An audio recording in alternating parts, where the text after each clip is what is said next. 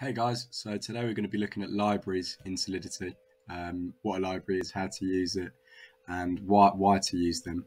And essentially this is what a library looks like. So this here is from the Safe Math, from Open Zeppelin. Now these are actually not this current library that I'm looking at right now isn't very relevant with versions of Solidity 0.8 and above, because they've already got kind of pre-built into this Solidity version the functionality that this Safe Math library offers. But as you can see, it's essentially pre-written code which we can then use, and it just makes our life easier. So this try add function automatically has an overflow flag. Now, if you remember, unsigned integers in Solidity, they can only be arranged between 0 and 2 to the power of 256.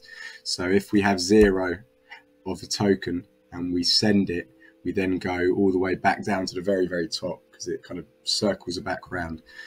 Likewise, if you're at the very top and you send and you get something in, you get an extra token, it'll then topple you over and your balance will be 0. So these functions over here, try add, try subtract, they automatically check it all for you. As you can see, if we've got an integer c which is equal to a plus b, if c is less than a, that means that it's looped back around, something's gone wrong, so return false.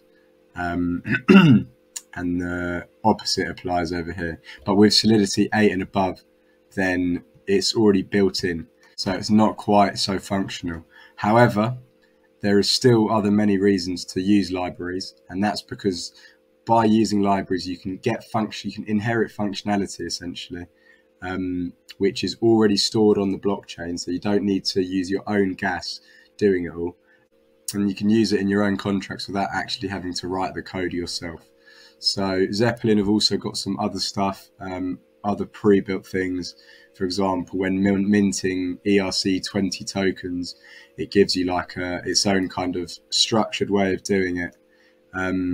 So yeah, just making your life easier basically. I'll put the link to all of this Open Zeppelin documentation in here. I haven't found many good libraries myself yet. They don't seem too well resourced. So if any of you have got good libraries which you use often, send them over in the comments and I'll check them out.